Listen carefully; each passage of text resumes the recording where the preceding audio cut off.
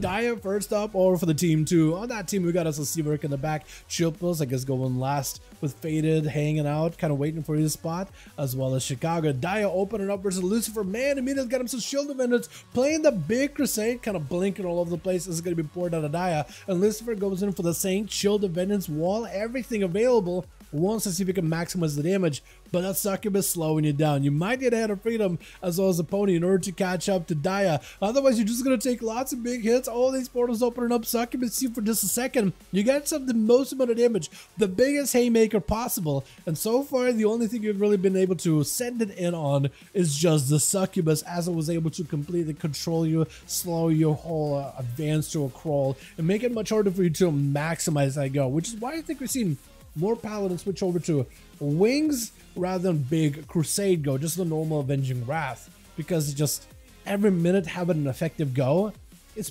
probably a little safer than just having like a 2 minutes of just absolute haymaker of a setup. Trying to see if he can get himself a bit of a go as Lucifer got himself Blessing of Saint. Mortical barely sat on him, got himself Reflecting because there's a Hodge waiting for you, but he's just going to keep sending judgments at you back to back at plenty of range. It's going to be big. Bonds of Fell together with a shield of Venus. Lucifer trying to see if he can use that shield just to hold off a little bit longer. Gateway's down, but Diabolical's already used the gateway. Having to pop a wall here really early on for Lucifer. It's an opportunity to bubble or potentially use Blessing of Spell Ward in order to give himself immunity to match damage. Goes on laying heads really early on. Do you survive this for the next 30 seconds though? That is my question. I don't know if you do. I don't know if you do, because right now Diabolical just charges at you. He could get a setup on you. Trying to see if he can pull the pet back, immolate with a Soulfire right after. Faded just trying to, is Faded just trying to get a good angle? I think Faded just out here trying to get a better angle of what's happening. I don't really know what's going on. Hopefully he doesn't like get in between him or anything like that. Lucifer, I think at this point would have waited long enough in order to be able to get that full Barons back up. So we'll have access to immunities, but that Bolt of Cages charging in, able to stun the pet. But so far just been taking hits after hits, lick after lick. And Dia has been able to just range him this entire duel as the man trying to get himself a little bit extra survivability, but he's actually just left with no mana whatsoever. Shield of Evidence available, big Crusade Wings, his final big go, maybe combines it together with immunity, so Dia better be very, very careful. Maybe reflect on that next stun. Does go for the trinket. Lucifer trying to get himself a bit of a setup. Dia porting out there. Does not have the gateway to combine anything here. Just kind of out in the open. If Lucifer goes for a Blessing of Protection? Hold on a second. Lucifer did not press the right immunity. He got himself immunity to physical damage, which was good against the Succubus. But right now, this man might be in a bit of trouble. He might be in a bit of a rough spot. He needed that magic immunity. Mortical right after, just taking him out, vaporizing him right then and there. With Top G, gonna be up next. That was a bit of a misplay. Did he have bubble? He still had bubble, but I think he was maybe like excited. Maybe got the wrong ability. Not the first time I've done it. I mean, when you just randomly throw a cloak on your rogue and you mean to preservation, I've done it before. Dia just absolutely getting chopped up by Top G. As soon as Dia walked in, he used everything there in that opener versus the Pally, but at the end of the day, just had no more ability. Top G just goes in. See if I try to see if we can watch out Top G. Got him some big defensive, but I don't know if it'll be enough though. Still frozen. Took a pretty big hit, but lived it with that rage regeneration. At least got himself the water alien that he could bloodthirst off of, but having to walk through the fire and the flames and all the elements got him to reflect for that one crossbow. But still down, just spiked down by those lances back to back by Seawork. Got him some big shifting power come back in little by little. Next up is a Rosie getting another chance. Last time we fought against Dia, did do pretty good. This time we fought against Seawork, who didn't commit too many cooldowns. Still has Ice Block, still has Cold Snap. Will not have his big burst combo anymore with a Water Ellie, but better than nothing, as Rosie does get himself maybe a bit of a different position. I feel like for Seawork, he might just have to play into the Ring of Frost, Blizzard, Frozen Orb combo with Rosie.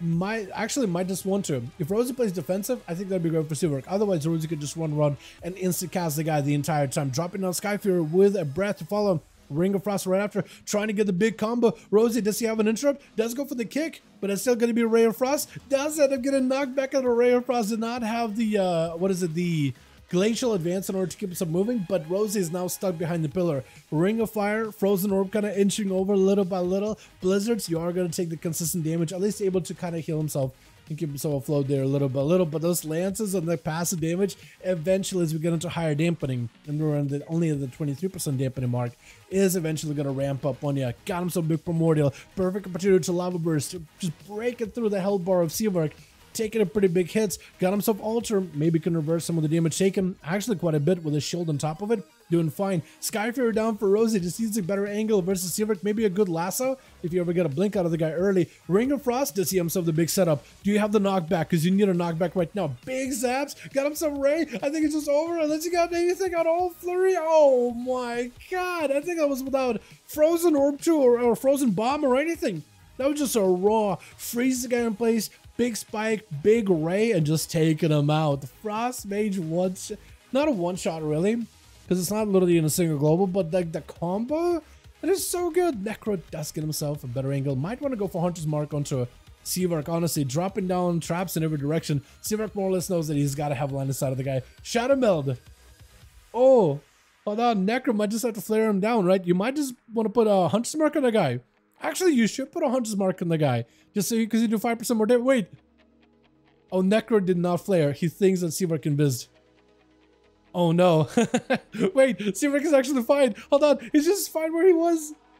Hold on. Oh no. Wally? Okay, he had to check. He had to check last spot he saw him. It's like, wait, maybe he didn't biz. Maybe that is a proper shadow meld. Does pop a defensive really early. Seavark taking that death shotgun back behind the pillar with him. And just using shields just to live it. Does have a full set of blizzards, maybe even a ring of fire. Yeah, Necro is just getting pincer back behind this pillar. There's only so much he can really do. He's trying to get himself a better angle. Bred by Seavark. If he goes in for a full freezing ring, he'll be golden. Seavark does get himself all the time. Maybe Necro can remove it. Got himself silenced. Seavark is feeling okay. He's getting low, but he's going to get all his health back in just a moment, as he does eat a tar trap right after. Necro trying to get himself a better angle. Actually, the rapid fires are doing quite a number of damage to Seavark. Not feeling that good. Trying to see if he can recover some cooldowns a little bit, and got himself actual proper invis this time around. Still needs shields or two. Needs himself a good setup. Death Chakram, Ring of Frost, does get himself a good go. Necro cannot really stop it. If Seavark got himself the best setup, full freeze, Necro might just go down. That's a bomb right afterwards. It's a lot of damage. Does he just go down? Lives the bomb barely with an Exil rapid fire back into Seavark. Hold on. Wait a second. Seavark had to ice block it. Oh, hold on. Necro actually almost killed him. Hold on a second. If he wasn't in line of sight and just kill shotted, that would have been might have been over. Seavark does recover a lot of health with that frozen ice block, and just chipping away at health of Necro with a blizzard. Does not much he can do with the flurry lances taking him out. Bad Bunny, last one over for the team one. Charging in, I think walking through a blizzard last second, and Seavark trying to see if he can back up out of there. Ring of Frost on one side, blizzard on the other. Does not quite connect. Trying to keep Bad Bunny from picking up the eye. But unless you have a second block. Do you have a second block, or was that it? I think he used both blocks there. I think this might be over. Full poisons on the Seavark. Got himself altar. No, not altar. At least shifting power. Maybe can get back altar. But he's taking a lot of that poison damage without really taking the big death mark. Oh, he does have a block. That is still death mark available for Bad Bunny. So Seavark now has to play around Cloak, Vanish, and just try to see if he can find a way to stay away from Bad Bunny, to never let him do a full death mark go. Ever. He needs to keep pressure on the rogue. Blizzard's around the corner. Needs to force him to Vanish or Cloak of Shadows so you can catch a reset. Otherwise, there goes Vanish. That's huge. If you drop down Blizzard, make it a little harder for him to reach you. Goes in for a Garrote. Need to find a way to dip away from the guy. Does go for the freeze. Breath, Cloak of Shadows is perfect. Seavark just needs to find a way to live this, but he can maybe get himself a good go. Shrink is still available for the rogue, and he's still dotted, taking a lot of damage. Got himself images. Maybe can go for shields. Maybe can go for Ring of Frost or Alter Time. Maybe that can help. Shrink it out of the rogue. Get a shot onto Seavark. Is able to get a freeze into Bad Bunny, doing a lot of damage. No way for the rogue to escape it. Hold on a second. Maybe it does reverse it. Ring of Fire has to walk through it. I think Bad Bunny's just done. Hold on a second. Got himself full pets and everything. Comet Storm down, shift power for Seavark, just getting cooldowns back. And that pet is going to keep you in combat, just dropping him with a orb as well as Blizzard. And I think he just left. That or he died just now. That was incredible. That was a lot. Hold on a second. He lived it. I am actually surprised because the rogue, I mean, he got himself full death mark. I don't even know what kept you alive through that full death mark. Normally that's just where you melt. You had no ice block, no nothing.